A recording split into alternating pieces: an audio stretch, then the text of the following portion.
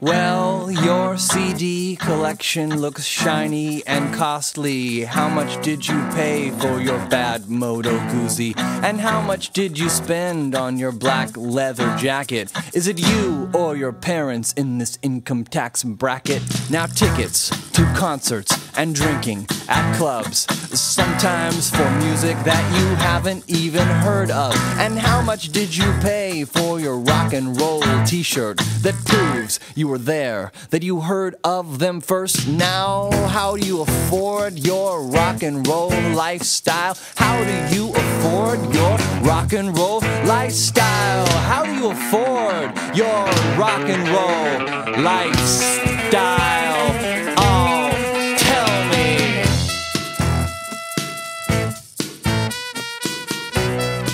Oh, yeah, alright. Alright. Oh, yeah, alright.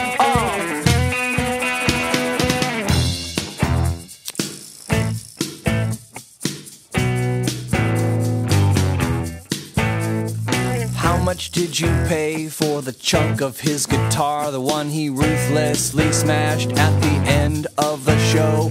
And how much will he pay for a brand new guitar, one which he'll ruthlessly smash at the end of another show? And how long will the workers keep building him new ones, as long as their soda cans are red, white, and blue ones? And how long will the workers keep building him new ones, as long as the soda cans are red, white, and blue ones?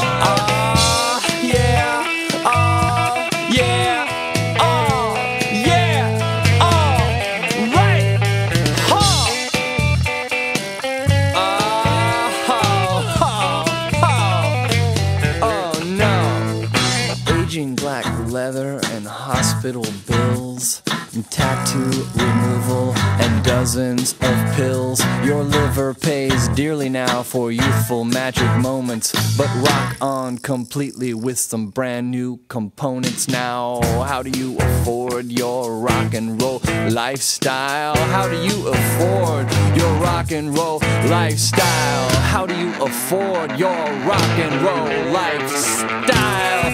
Oh, right, oh, yeah.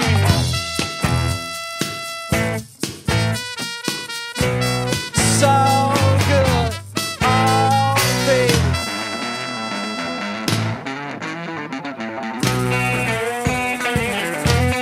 Excess ain't rebellion. You're drinking what they're selling. Your self-destruction doesn't hurt them. Your chaos won't convert them. They're so happy to rebuild it.